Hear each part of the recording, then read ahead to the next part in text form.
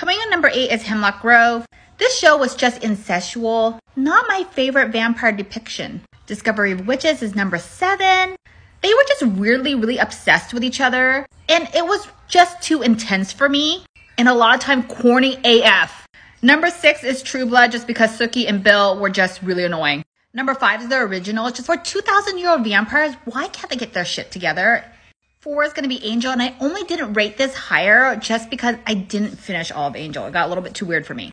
Number 3 is Being Human. A werewolf, a ghost, and a vampire live in a house together. I know it sounds like a joke, but it's actually a really good show. And I only didn't rate it higher just because the werewolf storyline was actually my favorite, not the vampire story. Number 2 is Vampire Diaries. Beautiful cast, beautiful people, funny, good storyline. 8 seasons, I mean, success. But number 1 has to be Buffy, just because I feel like Buffy did change the game for how they depicted vampires from then on. Because if there was no